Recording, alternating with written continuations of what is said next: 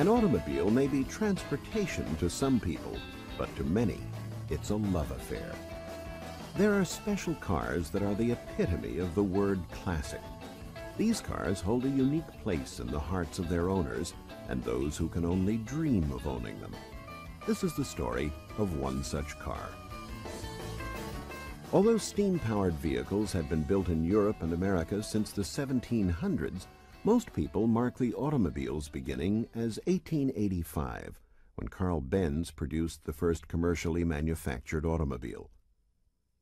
In 1893, in America, Charles Durant demonstrated his automobile, and in 1896, Henry Ford built his quadricycle.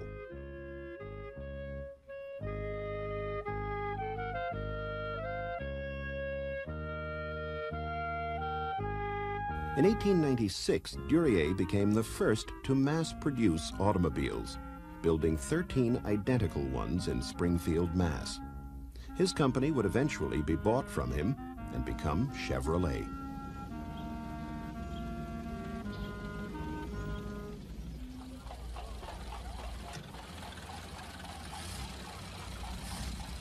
In 1903, there were 1,000 automobile manufacturers. This same year, the Ford Motor Company was founded and produced the Model A, which went 30 miles per hour and cost $850, which was a lot of money back then. Henry Ford revolutionized the assembly line by moving the car past the men, instead of the men moving to the car, which saved time and lowered the price from $850 to $300, making it possible for everyone to own his Model T. In 1908, William C. Billy Durant incorporated General Motors. Backed by Durant, Louis Chevrolet, a Swiss racing driver and engineer, created the Classic 6 and incorporated the Chevrolet Motor Car Company on November 3, 1911. In 1914, when Chevrolet announced the 490, well over 46,000 orders were received. By 1918, Chevrolet would become part of GM. The car changed people's lives. City folk went to the country, sometimes unexpectedly running into other people. Roads were still more suited to the horse and carriage, but you could drive through a 1,000-year-old California redwood. As the automobile's popularity grew, so did traffic and parking problems. Cars became bigger and more luxurious. The electric starter replaced the hand crank, making it easier for women to own cars. In 1925, 25 million cars were produced in America. Clearly, the love affair with the automobile was well underway, and style emerged as an important aspect of cars. These are just a few examples. Duesenberg's high-performance cars stunned the world.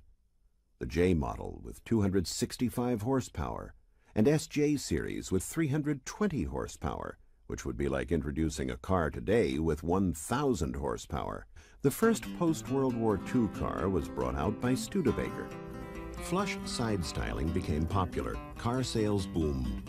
The automobile had evolved from utilitarian means of transportation to a stylish, high-performance car. General Motors took notice of the fact that during the war, GIs had driven European sports cars such as the MG and Morgan, and had brought some back to the States. Up to 1953, American manufacturers were only building big family-sized luxury cars. But this was about to change. In 1953, America's first sports car, the Corvette, was born. Introduced at GM's Motorama at the Waldorf Astoria, January 1953, the Corvette was such a hit, people lined up for over 30 minutes just to get a glimpse of America's first, and to Corvette owners, only sports car. There were 300 built in 1953, but only 180 sold for just over $3,000. It came as a convertible in polo white with a sportsman red vinyl interior. It had a top speed of 108, reaching 60 miles per hour from a stop in 11 seconds. Its engine nickname, the Blue Flame, was a straight 6.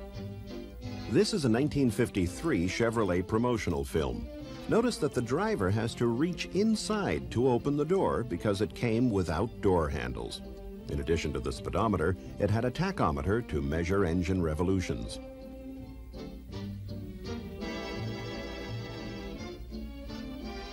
Harley Earl, Zora Arkus Duntov, Bill Mitchell, and Ed Cole are considered the fathers of the Corvette. Because of a lengthy aluminum strike, the very first Corvettes were made of a revolutionary new material, GRP, glass reinforced plastic, which became a permanent part of the Corvette. Due to last-minute holdups, not all of those first 300 cars, all convertibles, looked alike. Some had different hubcaps or other parts.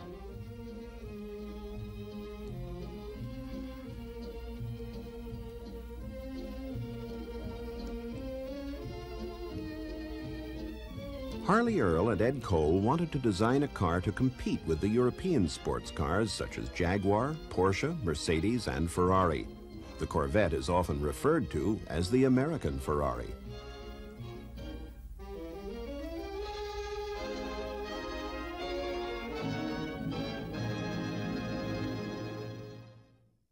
In 1954, 3,265 were built, all convertibles. Production switched from Flint, Michigan to St. Louis. In 1953 and 54, Corvettes were all automatic. A 3-speed transmission was an option in 1955. This 54 convertible is completely original with a 6-cylinder, 235 cubic inch engine with 185 horsepower. Only 3,400 of these cars were produced. Red, pendant blue, black, and white were available in 1954, but in 1953 all the cars were white with a red interior. Zora Duntov joined the team during the first year. Bill Mitchell followed close behind and in 1959 succeeded Earl as head of styling. They hoped to keep the price down by using existing Chevrolet parts and chassis. This made for an exceedingly difficult design problem.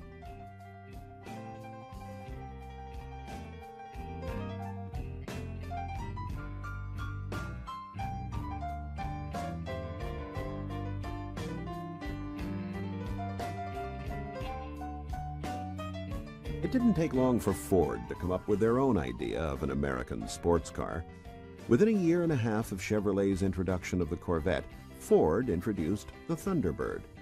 It was a sleek 2-seater sports car. September 9, 1954, it rolled off the assembly line. The 1955 Corvette had the innovative 265 cubic inch V8 engine, the first Chevrolet V8 since the war. The SS prototype Corvette race car was built to compete at Sebring. It reveals the style elements to come. Bill Mitchell, who was crucial to Corvette's evolution, stands to the right. Notice the fierce-looking shark teeth grille. 1956 could have been the end of the Corvette, but Zora Duntov helped create a new design which included the trademark side indentation. Also, it was the first year a hardtop was available. The V8 went from 210 brake horsepower at 5,200 RPM to 240 at 5,800 RPM.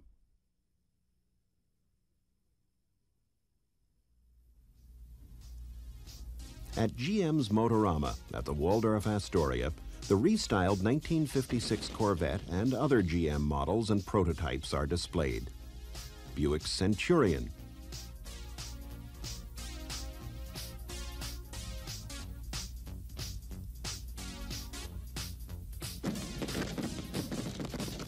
Oldsmobile's Golden Rocket,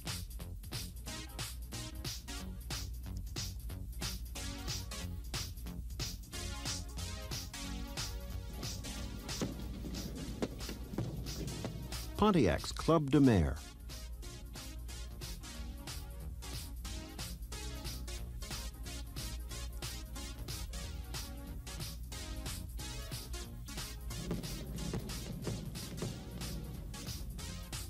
Chevrolet's Impala, looking like a Corvette station wagon,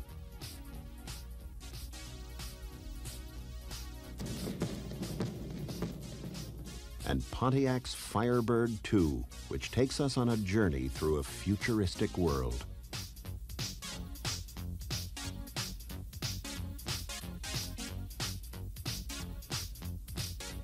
In 1957, racing at Sebring, the Corvette won in its class, 20 laps ahead of the nearest Mercedes 300. This win put it in the history books. The 1957 Corvette had a fuel injection system designed by John Doza and Zora Duntov, an optional 4-speed transmission. The engine was a 283 with a single 4-barrel which had 240 horsepower. Another 283 engine had two 4-barrels, which they called 2-quads, which improved the horsepower. It came with a soft top and a removable hard top. The 57 had 2 front headlights, while the 58 had 4. In 1957, Duntov officially became chief of Corvette production.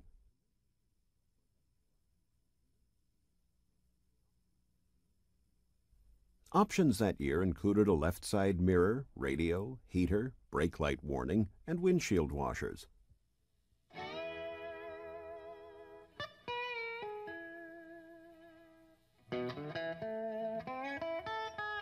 The 57 taillights were open, as opposed to the 58s that were covered. In 1958, Corvette had 5 engine sizes, 9,000 sold, and more chrome was added.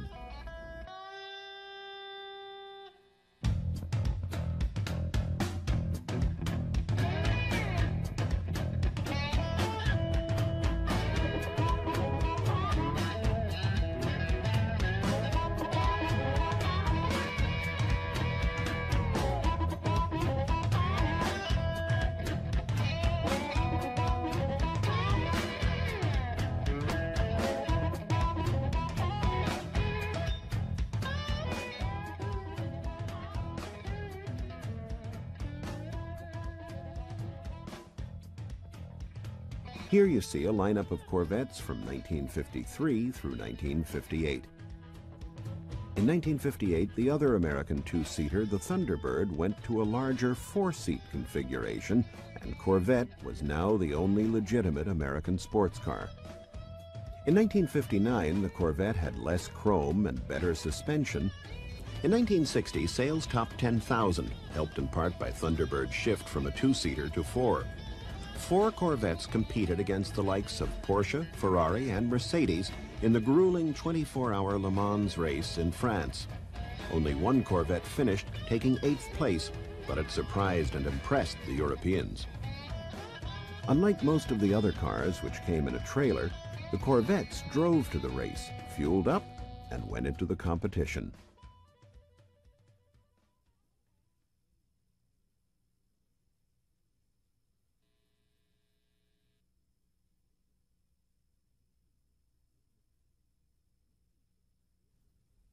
In 1960, Bill Mitchell, while in the Bahamas, caught a shark and had it mounted. He thought the body shape would be ideal for the new XP 775 prototype, which would be called the Mako Shark.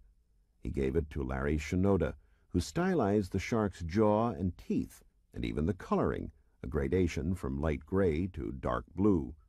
The story goes that the paint shop repainted Mitchell's shark to match the car, since they couldn't get the car to match the shark. In 1960, Gary Laughlin asked Sergio Scaglietti, who built the bodies for Ferrari's 250 GTs, to build a hybrid car using the Corvette chassis and engine and Scaglietti's body. Only 3 were built, and it never fulfilled its racing hopes, but it is highly appreciated for its styling. The 1961 Corvette had minor changes except for the restyled flattened rear deck. This design would be reflected in models until the mid-1970s. The 61 was the last year for the two-tone and the big white walls. It was the first year for the trademark quad tail lights. The tail changed from the 1960 to what's called a ducktail, which is actually the back end of the Stingray. This new back allowed the seats to be pushed back and allow for greater legroom.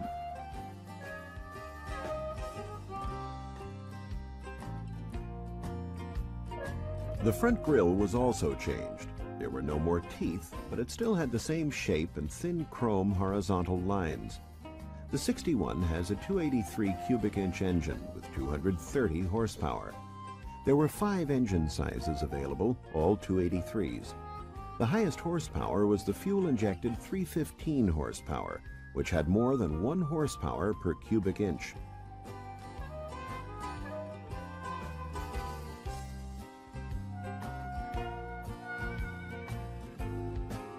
The 61 had spears and chrome around the cove.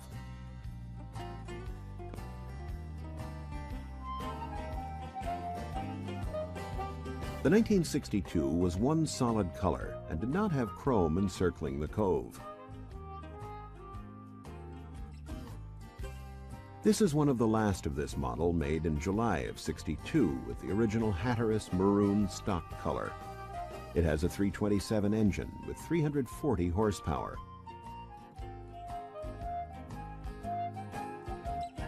It still has the original hubcaps, engine, and transmission. It has a hard and soft top.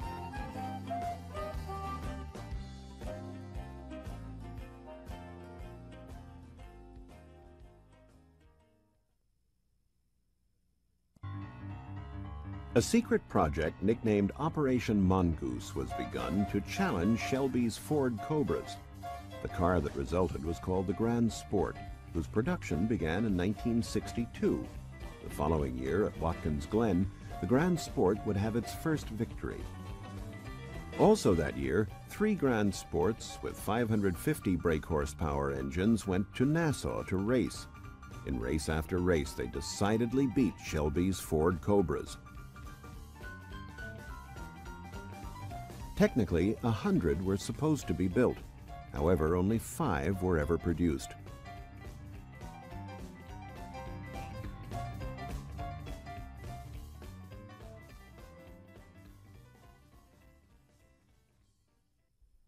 This white '62 Corvette is number 1,156 out of about 15,000 made that year. It has a 327 engine with solid lifters, 340 horsepower, and a 4-speed T-Tram transmission. This was the last year for exposed headlights. Notice the blacked-out front grille and the different logo on the hood. It had less chrome.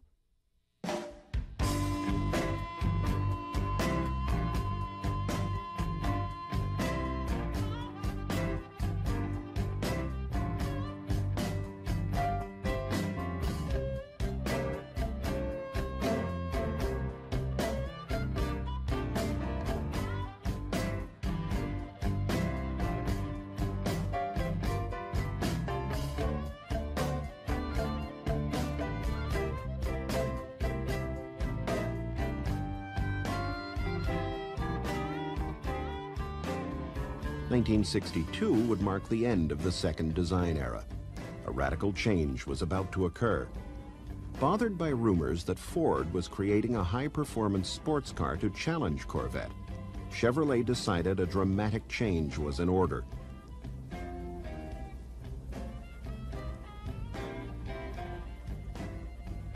This comparison shows the major styling change. In 1963, the revamped Corvette appears, the famous Stingray.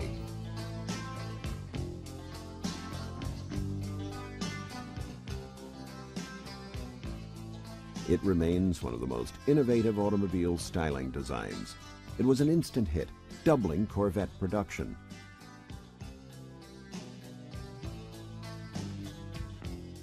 Available as a convertible or coupe, it remains one of the most exciting cars ever built. Its design, influenced by aerodynamics, was the flattened wedge, pop-up headlamps, cut-off rear, split rear window, and recessed tail lights. The rear window divider makes the few unaltered ones very collectible. The '63 was the first year they had a coupe. 1953 to '62 were all convertibles. It was also the first year for the rotating hideaway lights and the split window in back. The louvers on the hood are just for styling. The 63 had the two horizontal side vents that don't operate. And behind the door you can see the indentation, but there's no vent or blowers. From 63 to 67, different gas lid emblems and rocker panels marked each year.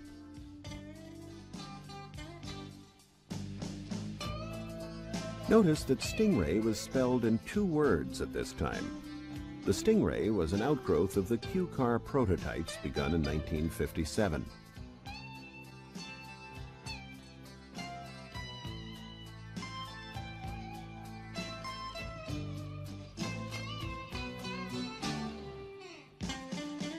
For the Stingray owner, the most popular were red or silver with leather seats, Positraction rear axle, and Blackwall tires on alloy wheels. Due to demand, Chevrolet had to add a second shift, and dealers reported owners waiting months for their cars to be delivered. Production surpassed 20,000 units. This 1963 Stingray belonged to Harley Earl, who was the designer of the original Corvette.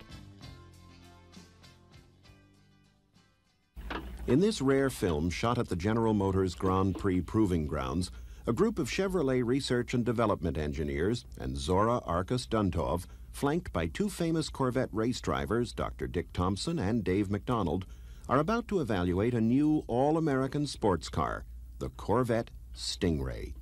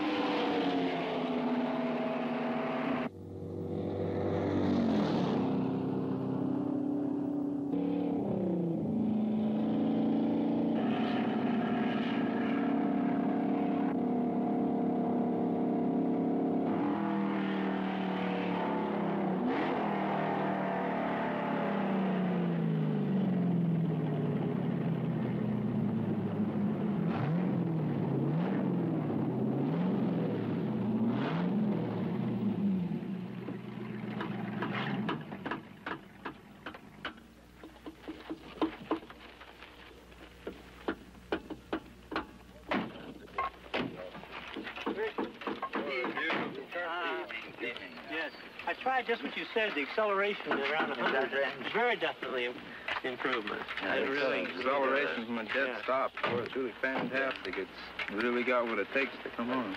And couldn't spin the rear wheels. When I got out here, I stepped on it first as hard as I could, and it didn't spin. Oh, that's when you're independent. Yeah. Could you break loose? Not at all. How's the high-speed stability? Oh, very good. Well, this car really looked good. I was falling, up at high speed, well over 100, and it really looked nice. Just solid, so it was mine. Beautiful up there. So, well, naturally, we're in love with it, but it's kind of a dream car, that's what's important. Improvement's impressive.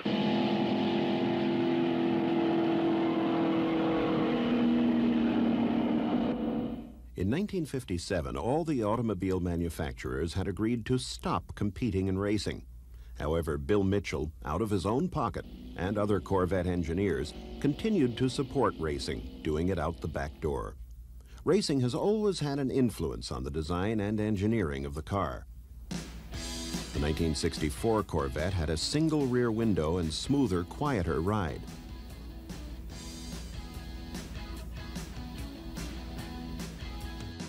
This 64 Riverside Red Coupe Stingray has a 327 cubic inch, 250 horsepower automatic Powerglide engine, power steering, brakes, and windows. A blower motor, operating through the louvers behind the door, recirculates the air inside. Like the 63, the 64 has two fake louvers on the side. From 1954 to 1966, the rear end stayed basically the same. The 67 had a backup light over the license plate.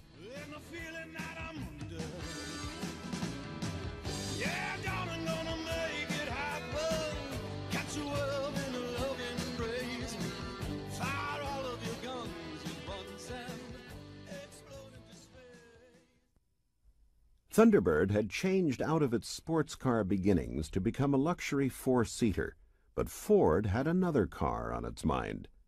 In 1964, the Mustang was born.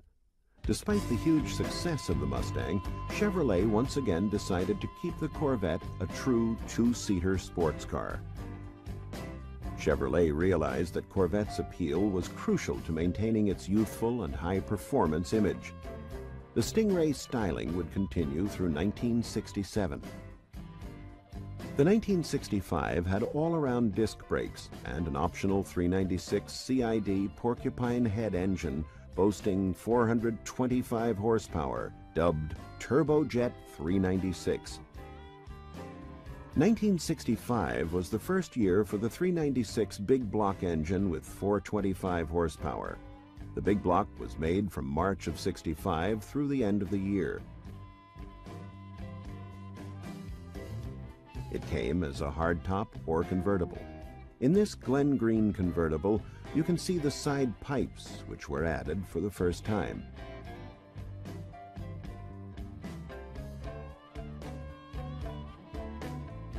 This blue coupe has a 250 engine with power steering and power brakes.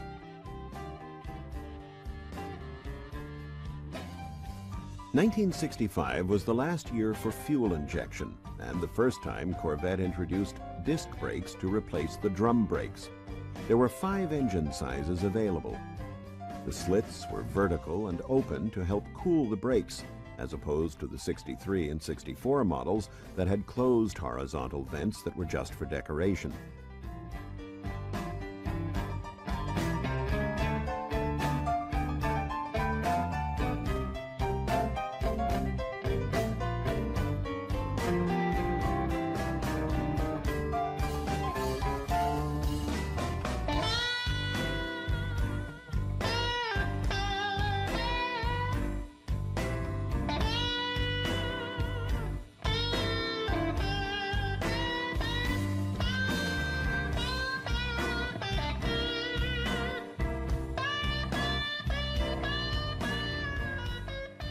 In 1966, fuel injection was dropped as too costly since it added about $538 to the price. In '66, they came out with the 427. The 1967 was the only year for the front scoop, and for the first time, rally wheels became available with several tire options. This one has white walls.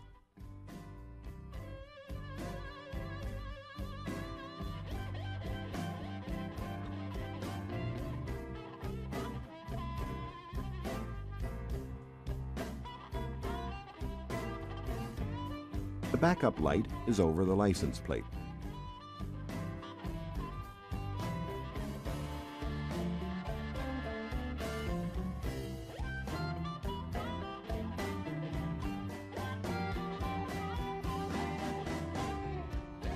The 4-speed '67 Stingray has a big block 427 engine with 3 carburetors.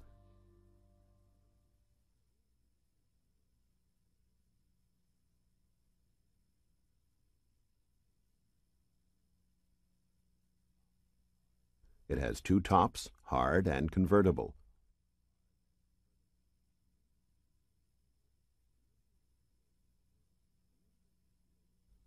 In 1968, Corvette styling changed again. The blue 1967 Stingray styling has disappeared in the yellow 1968 Corvette. The Mako Shark II, an experimental prototype and show car that had been around since 1965, influenced the styling of the 1968 Stingray.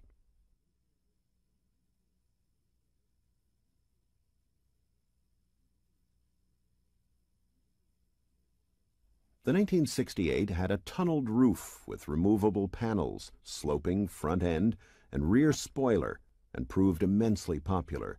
It went to 100 miles per hour from a stop in 20 seconds. A convertible was available with a removable top.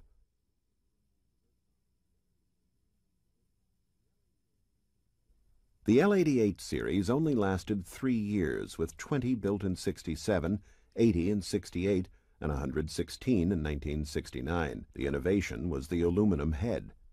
The L88 motor came in a car without a heater and screen defroster in an attempt to discourage street use. It had a top speed of 183 miles per hour.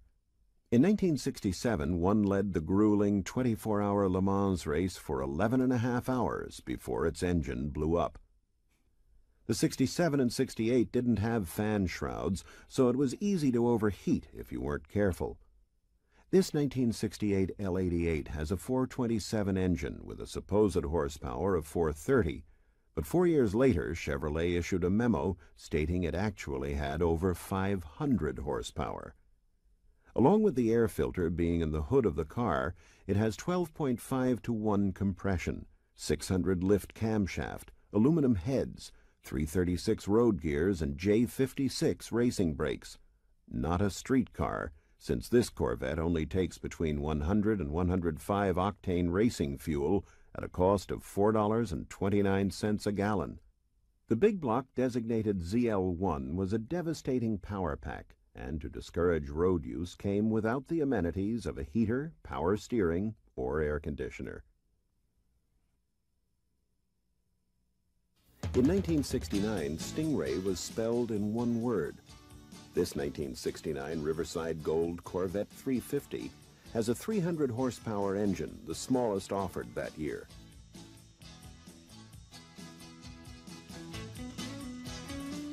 It had been 17 years since the first Corvettes, named after a World War II French ship, had rolled off the assembly line in Flint, Michigan on June 30th, 1953.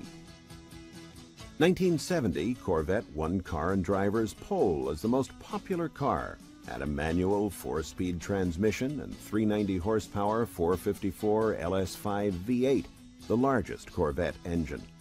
This 1970 Donnybrook Green convertible is a first-day production car with a 350 cubic inch L46 engine with 350 horsepower, 4-speed transmission, 370 Positraction rear end, and power windows and steering. The egg crate grills on the side are different from the '69, which had 4 vents.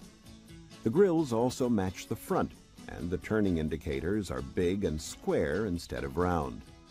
The wheel wells are more flared to keep stones from coming up and chipping the body. There was also a small block 350 cubic inch LT1 engine that generated 370 horsepower.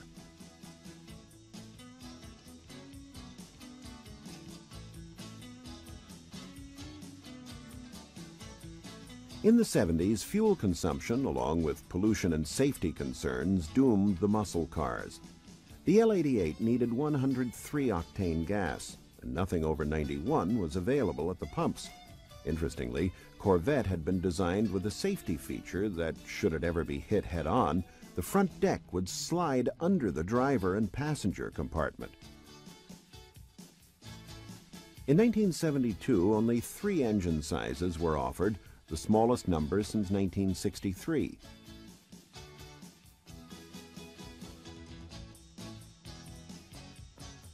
In 1976, Corvette stopped making convertibles until public demand brought them back in the mid-'80s. The '76 had 4 red taillights instead of 2 red and 2 white. The dealer added the luggage rack.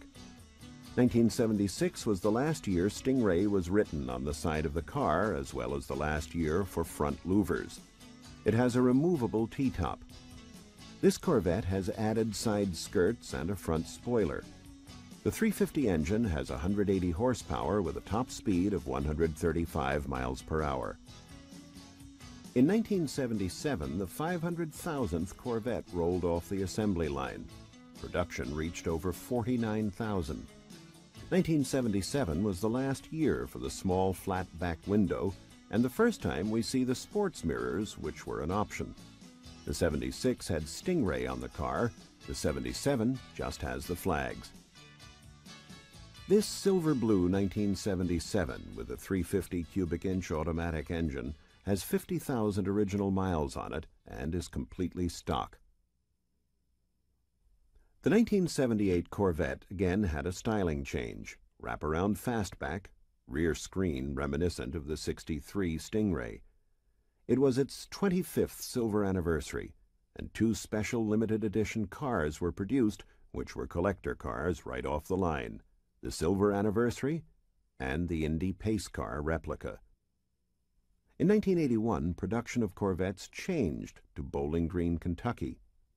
This 1981 was originally a T-top that was made into a convertible by its owner. The 350 engine with 4-speed transmission has 190 horsepower, reaching over 130 miles per hour. This was the last year for carburetors before Corvette returned to fuel injection in 1982. 1982 marked the end of another Corvette generation with a custom exterior and interior, glass hatchback, and crossfire injection 5.7-liter V8 engine. Corvette introduced the hatchback rear window, as well as the crossfire injection system, in this 350 5.7-liter 190 horsepower engine. This is one of the 6,549 silver beige collector's edition Corvettes, which were all identical, interior and exterior.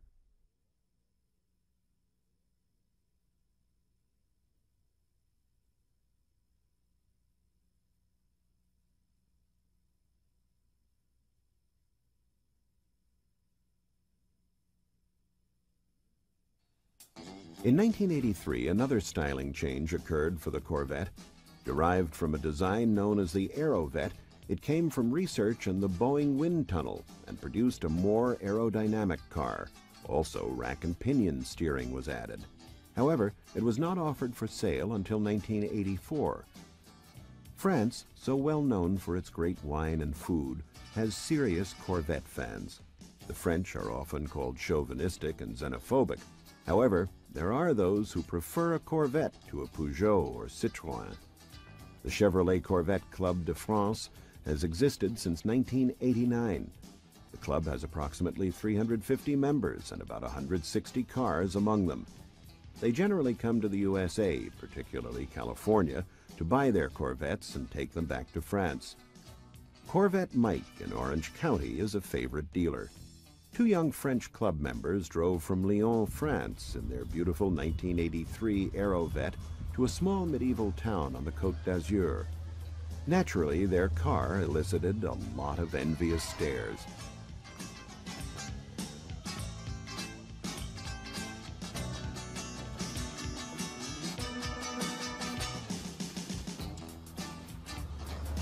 The engine of the 1983 is rated at 205 brake horsepower with 290 feet per pounds of torque. New is a 4-speed manual transmission with computer-controlled overdrive. The suspension has more aluminum. The Aerovette styling would last until 1997, when the C5 would debut. This two-tone Champagne 1985 has the Z51 racing suspension modified by Dick Gullstrand for Chevrolet. A black strip divides the two colors on this two-tone Champagne Corvette with stock wheels.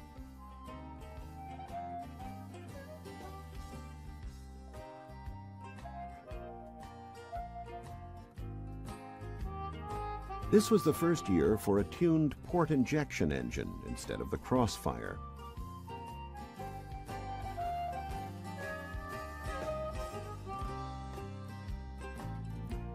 In 1988, Bill Mitchell died of a heart attack.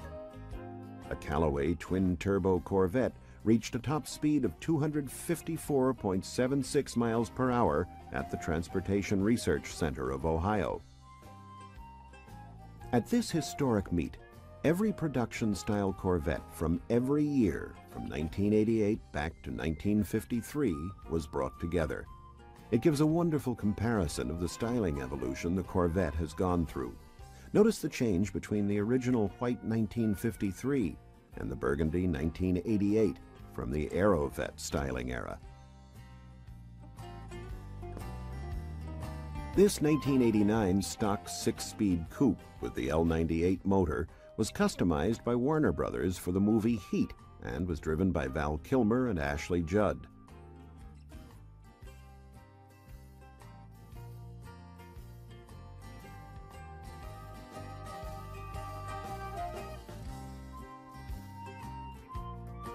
A new and more rounded rear and front end distinguish the 91 from the 1990.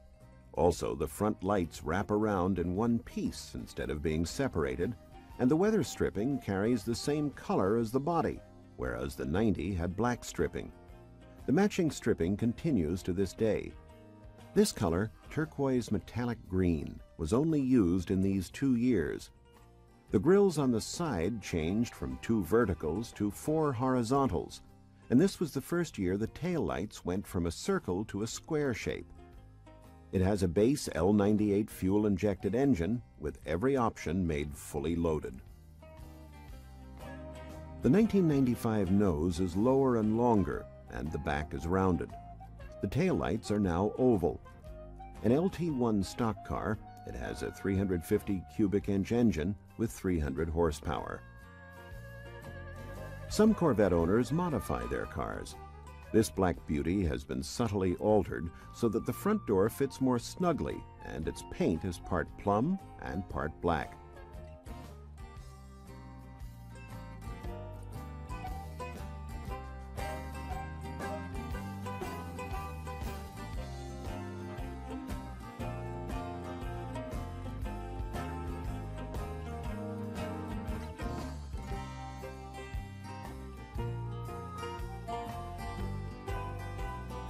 This 1982 modified Corvette has a unique paint job that even carries under the hood.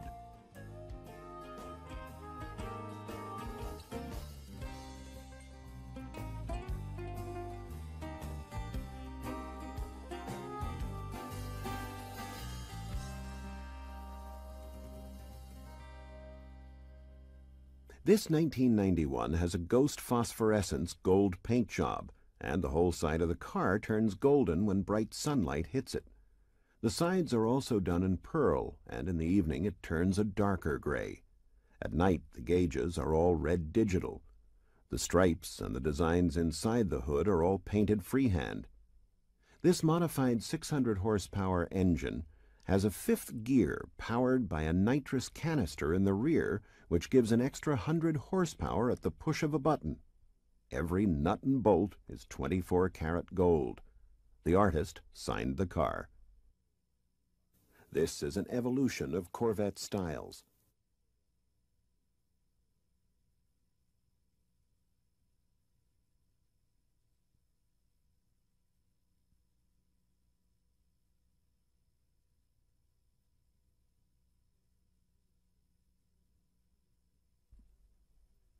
The Corvette has always been a style leader, as shown by these changes in design from the 1953 to the modern Corvette. According to GM, there are 5 generations of Corvettes. They are 1953, the first year, 1963, the revolutionary Stingray, 1968, the second generation Stingray, 1984, the Aerovette, and 1997, the C5. Some would argue that 1956, when Zora Arkus Duntov totally revamped the Corvette, should be included. The new C5 Corvette premiered in January 1997. Its styling is familiar and yet up to date. It has a hatchback and removable roof panels. The C5, as it's called, meaning 5th generation, was originally supposed to debut in 1993 for Corvette's 40th anniversary. The C5 has a 346 cubic inch V8 engine. It has aluminum block and heads and 2 overhead valves per cylinder. This forceful 5.7-liter engine has more horsepower and torque and rack and pinion steering. The C5 defines sports car practicality. It has 35% fewer parts, or 1,500 fewer parts that could need attention. It's easier to get in and out of, and the hatchback opens effortlessly. It's lighter, and yet it's also an inch longer. There's more room in the interior and the trunk. Priced around $40,000, Road and Track magazine says, there's no car as quick in a straight line in its price range. Corvette lovers will not be disappointed. It has a top speed of 172 miles per hour, does 0 to 60 in 4.8 seconds, with horsepower rated at 345 brake horsepower at 5,600 RPMs. And of course, it remains a true two-seater sports car. It has not and will never turn into a luxury sedan. Corvette fans have a choice of magazines devoted to it. Corvette has a mystique, and today hundreds of national and international Corvette clubs and classic car associations hold regular meets to share and compare cars, parts, history, and experiences, and sometimes to compete for trophies.